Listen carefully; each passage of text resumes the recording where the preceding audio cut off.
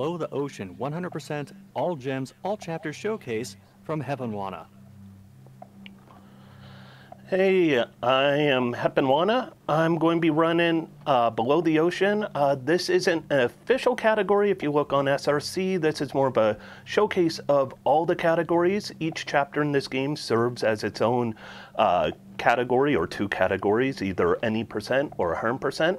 We're going 100% all of these because they're really fast, and it's such a good game you can't stop with just one chapter.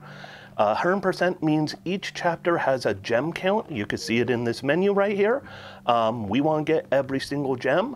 Also, because I like to make things a little more fun, put a little challenge on myself, I'm going to donate $2 for every death I have during this run.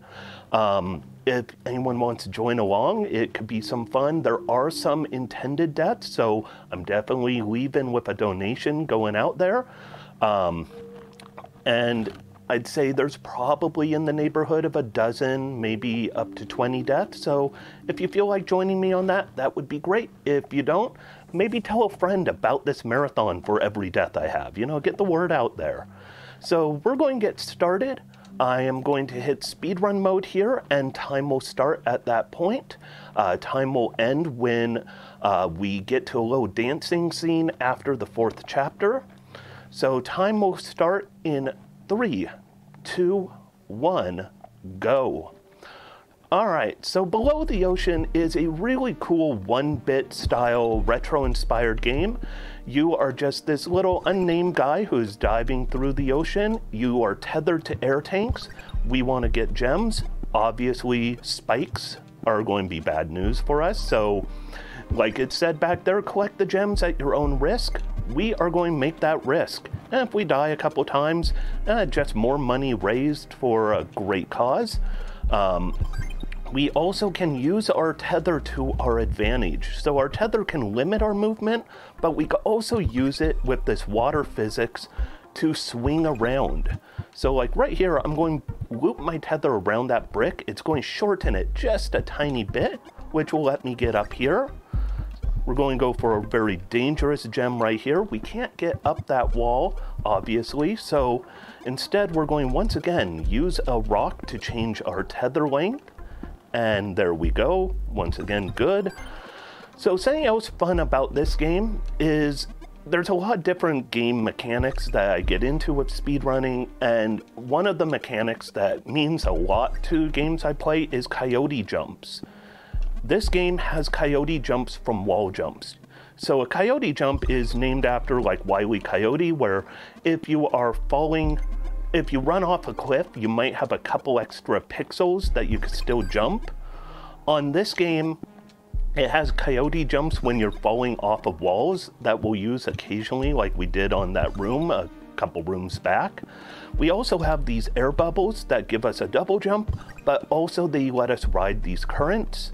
In order to speedrun, we want to try and take advantage of some things. So here, we want to keep this air bubble, and we are going to keep it instead of using it for a second jump, because right here, instead of going down and back up with that bubble in the bottom left, we could just keep going. This game, even though it might offer you some tools like these bubbles, it doesn't mean you have to use them right when they seem like they're needed. We burst our bubble there because otherwise the air current would have kept pushing us up, and we definitely want to go back down after getting that gem. And here we're going to reach the final gem for chapter 1. Gotta be very careful here because you don't want to burst your bubble early, but you don't want to burst it too late or you'll end up hitting those spikes. We're just going to kind of speed strat through this room right here, and we're about to take our first intentional death because we want to save time, and detangling my tether right there was going to take extra time. One thing you'll see anytime I'm running a game, it is one that always has death mechanics that you could kill your character at any time. Another intentional death because you don't want to detangle. We're going to do another, I think 2 of those on this chapter alone. So definitely we're donating money to a great cause. But we are going to use this electricity, open some doors. We'll use death mechanics again right here because I don't want to detangle my tether. We're going to do one more of those coming up soon. Detangling a tether just takes too much time. Anytime you have to backtrack, for me, that is not something I want to do on a speed run. I always want to be moving forward. So if I could avoid that backtracking, you know I'm going to go for that. So we are almost done with chapter 1. Just grab that air bottle right there, and we're going to do a big jump, get electricity, get tangled a little, and final death abuse of this stage. And we're about to end chapter 1. We're going to find our treasure. We went below the ocean, hence the name of the game, and found our treasure down there. Each of these chapters is going to offer a different cool little, thing. I am going to put 4 down for how many deaths. It's hard to keep track at the end of this to see how many total deaths I will have.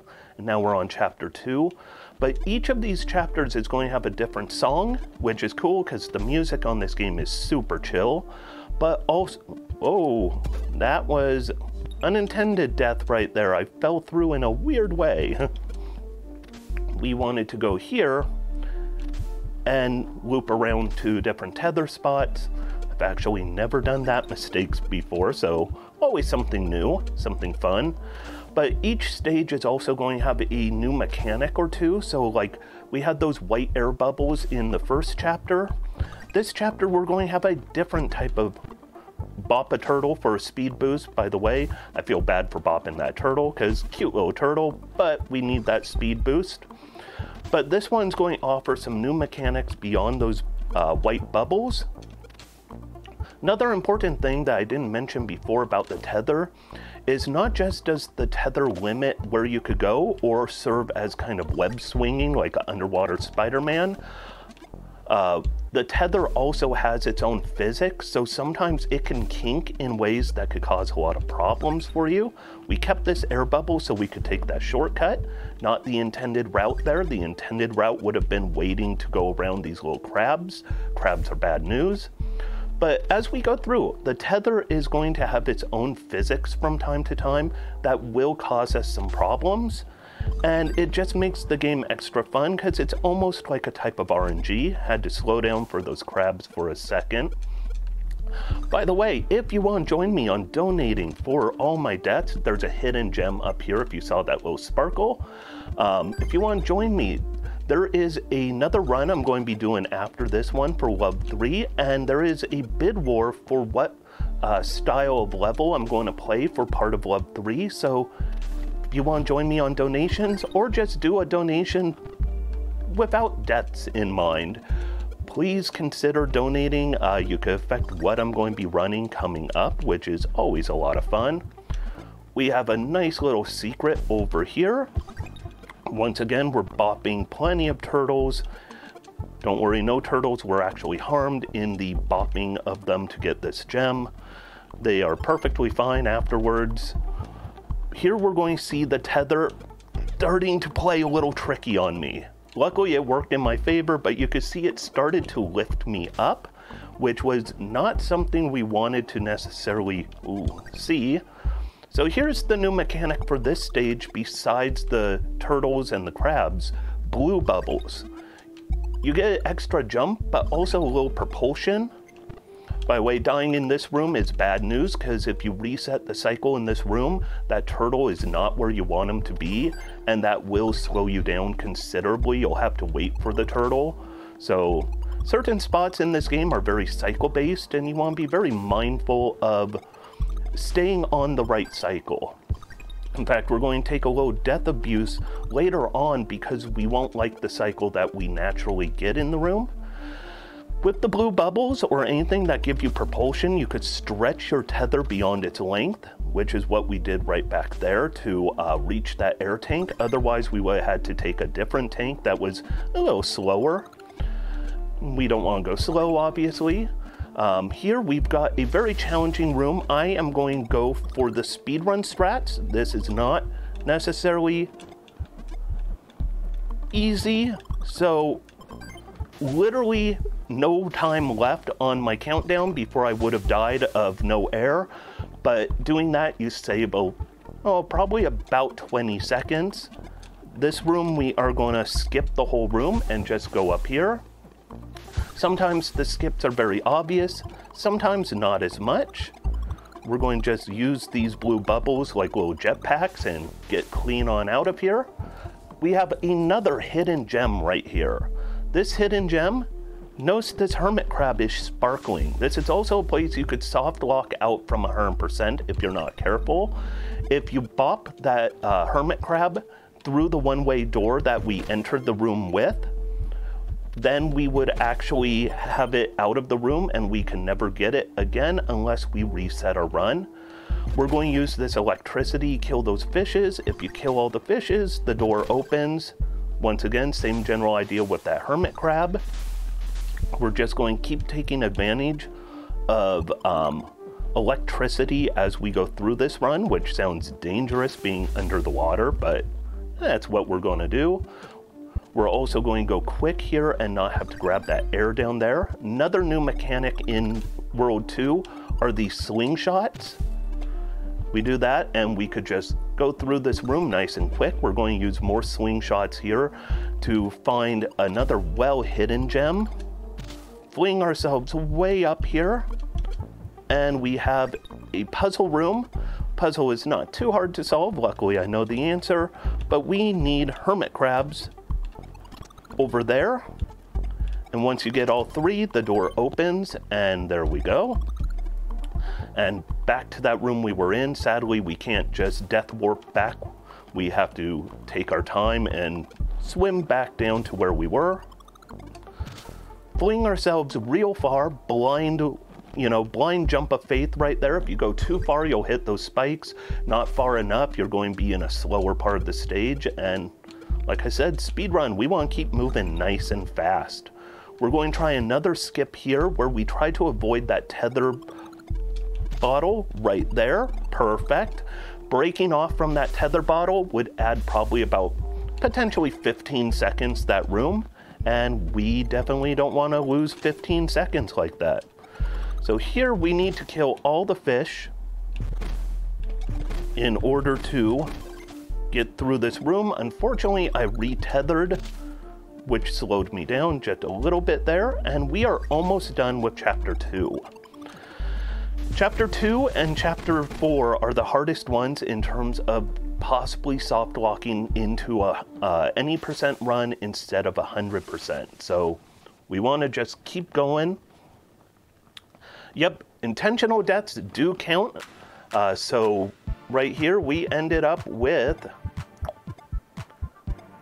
1 death. Don't worry, there are going to be a lot more deaths to put more money where my intentions are, which is towards this great cause, because we're going to have messier deaths coming up. So in this stage, we have a new idea, which is hearkening back to Metroid, the original, going left. We went left to find one of these little pips. You get 4 pips, and you could detether yourself. And that sounds dangerous, but we're going to use that to our advantage. By the way, I just want to say this is a great cause, so consider supporting. Adoption means a lot to my family. My family is the loving family it is because of adoption. My mom and my uncle both were adopted, so real great cause. Consider supporting it. Here we took a quick route to get that door latch. New mechanic in this stage. These bottles that are clear will let you float upside down. When you're floating upside down, your movement gets a little bit wonky. Like, it becomes very fast movement. You have free movement. It is kind of a breath of fresh air and kind of a frightening experience, but we could use it to bust breakable walls, like you could see at the very top. What obviously looks breakable in the middle top of the screen, so we're just going to pop right through that. We also have a very hidden gem because of these breakable blocks right here. It was hard to tell that is breakable. One of the hardest secrets to find in this whole game. This game, by the way, playing it casually, it is just a blast. The controls are really fun. The exploration feel is great. And just discovering where all these secrets are is amazing. Keeping that bubble from several rooms back. Oh, my tether tried fighting me, but keeping that bubble let us do a little skip. By the way, talking about intentional deaths or all deaths, well, intentional death is coming up right here because we are tangled. So there's death number 2 for this chapter. I would expect more deaths are coming, especially chapter 3 and 4 really do offer a lot of potential for bad things to happen. In fact, we are going to take probably about 3 intentional deaths in one room coming up. I actually did not want to do an intentional death there, but I accidentally hit the button. Whoops. Mistakes are made and money is raised. So we want to make sure, definitely don't leave the room until you get the gem. By the way, if I do miss any gem on this run, I will just donate $10 per gem because I promised 100%, and you're not getting 100% if I don't get all the gems. So here we want to go very careful. This room, we are not taking the safe route of grabbing that air. We are going to keep going. We are almost out of air and barely got to this bubble just in time. Yep, we are going to keep raising money through deaths because it's one thing I like. I like games where you could do death warps, death abuse, pretty much things that, you know, allow you to avoid going backwards if possible. Because speedrunning, I don't want to go, you know, I never want to go backwards. I don't want to backtrack. It's too slow. It's just not the right feel. So here we're going to grab this bubble and keep it, because these walls down here that are without much texture cannot be grabbed.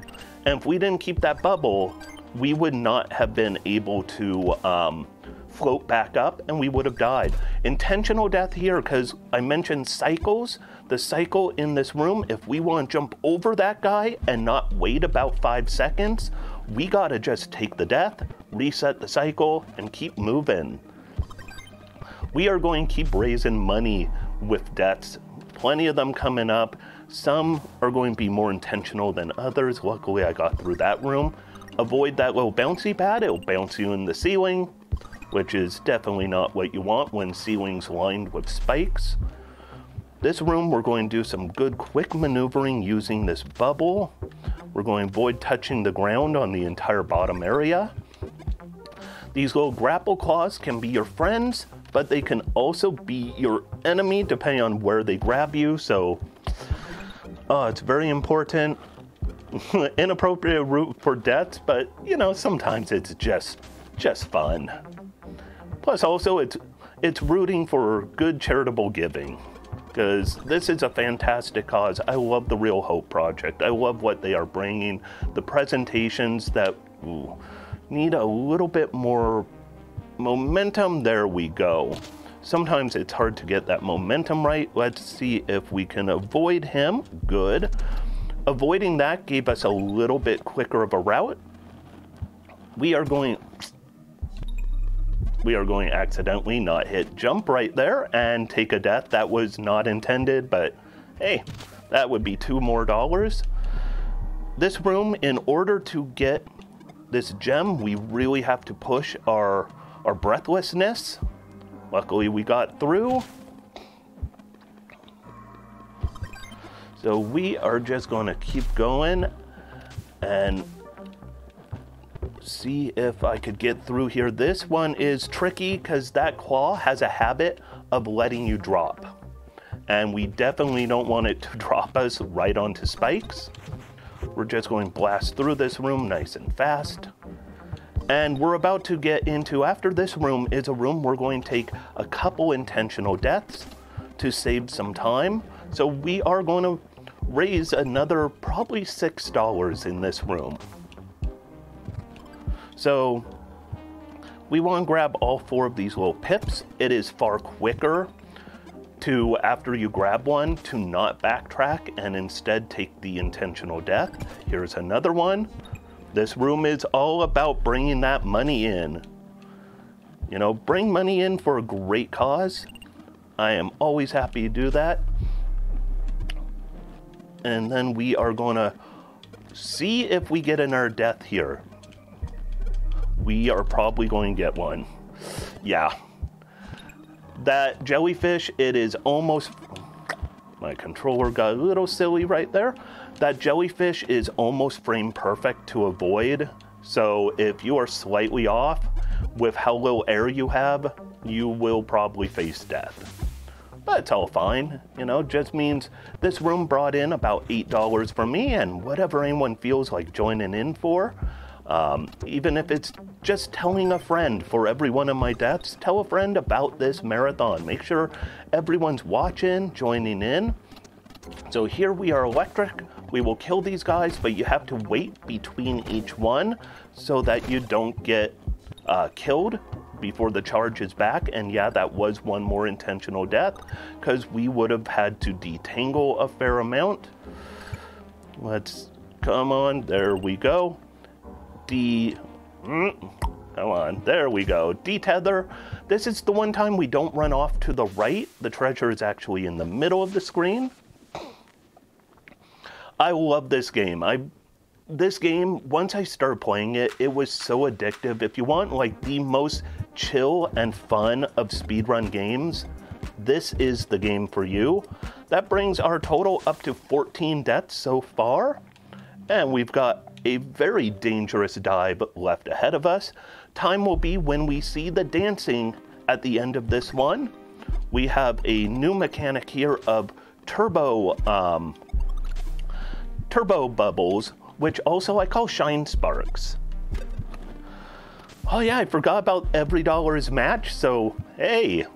Oh, I wanted to stretch that tether just a little bit. So whenever you're glowing on this, I call it a shine spark, pretty much stealing that from Super Metroid. And you could use that shine spark to kill any moving blue object. And when I say moving blue object, I'm not just talking jellyfish and crabs. We are going to see coming up some really well hidden, let me build a little momentum, and there we go. We're going to see some moving blue objects that are not just crabs or jellyfish that we are going to take advantage of shine sparks on. We stretch our tether to reach up here. But you could tell I watched too many Super Metroid speedruns by talking about shine sparks like that, because it's always a fun game. Speedrunning is just, you know, it's a great way to just have some fun and keep games nice and fresh. So we went up there to open this door right here. We are in a bubbled state while in this shine spark. We now need to remember to grab this. Up here, we use him. Anytime we hit an enemy with a shine spark, we keep that shine spark. So we wanted to hit that enemy and keep it so that we could get pretty much a double jump upwards. And then we go down here, avoid that air bubble because we are in a bubbled state. If you go into air when you're bubbled, well, it goes away. So here, moving blue objects. If you're shine sparked, any moving blue object. So we could kill a couple of those spikes and get through the room extra quick. If you notice, this spike is shiny. Shiny spikes means it has a gem. Oh, get back here. Physics in this game is really cool because they can be unpredictable. If you don't have the shine spark here, you will not be able to get this gem and you will soft lock from it. Because if you die in this room without the shine spark, you can't go back unless you reset the entire run. Speaking of which, this run is going way better than I have had a run of this game go in forever. So it's probably a bit ahead of estimate at this point. You could grab those things to move them to push down buttons. If you grab two, you can move both of them. We want to grab these two because we are going to take advantage of having them in this exact position for a perfect jump right there. It's an incredibly tight jump. We want to grab this here. and then grab this shine spark because we want to activate this device. Grab that. We'll keep this for a second. It's quicker to not detether and just do what we did right there. Keeping shine spark here lets you go up a touch quicker, saves you just a few frames, which always are good to save. We'll use that to go a little quicker once again. We are taking an intentional death in this room because we are going to run out of air if we want to grab this gem and open this door. So we would run out of air right there, so instead we just take the intentional death, making it nice and quick. We're going to keep hitting these targets to keep our shine spark alive, because as long as you keep hitting things, the shine spark will refresh itself. Going to try a skip here, and we got it, stretching our tether out a little. So to get this gem over there, nope, we need very good momentum, and we want to keep this bubble, which we lost, so unfortunately that is a death we have to take. So we want to keep this bubble. My tether is using its momentum to cause some problems for me right now. This is about one of the hardest spots in the game for speedrunning. Casually, if you're going any percent, it's not that hard, but nope.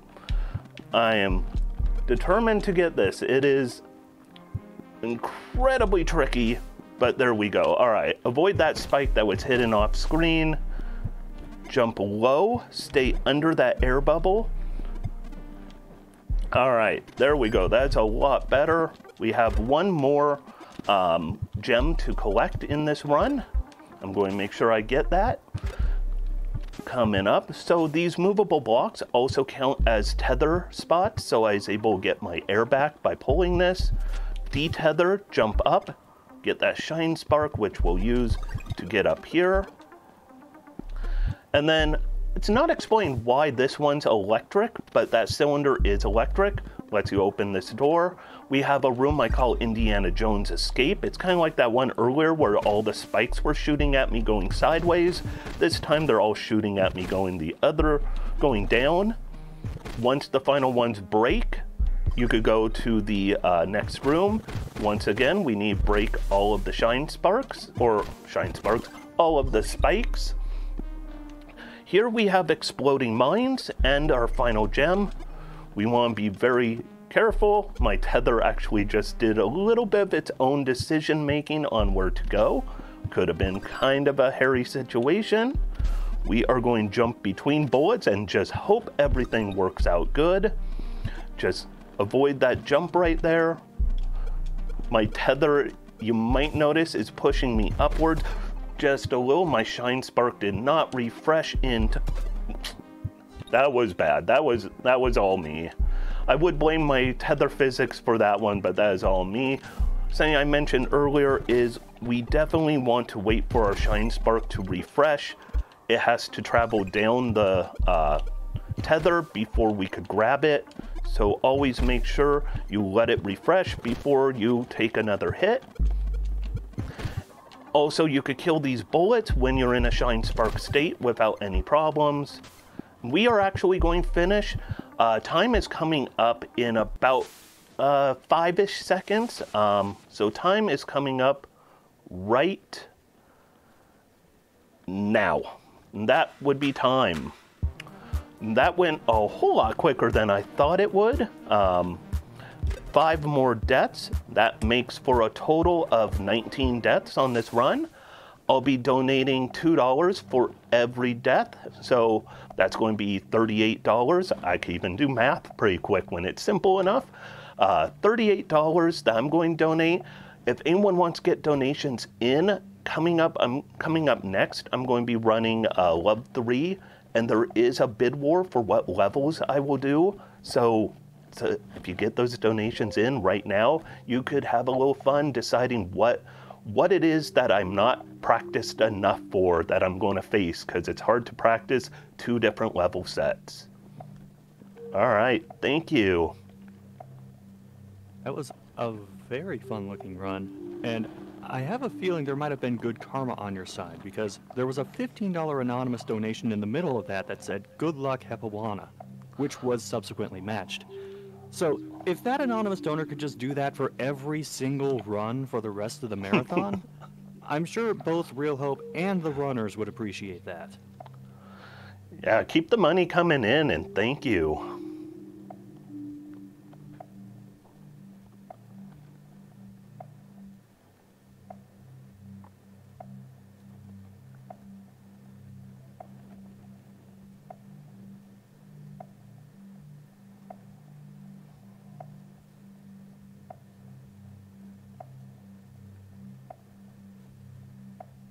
All right, we will be going to a brief intermission, but when we come back, Heponwana will be here again for a Love 123 Remastered 100% run.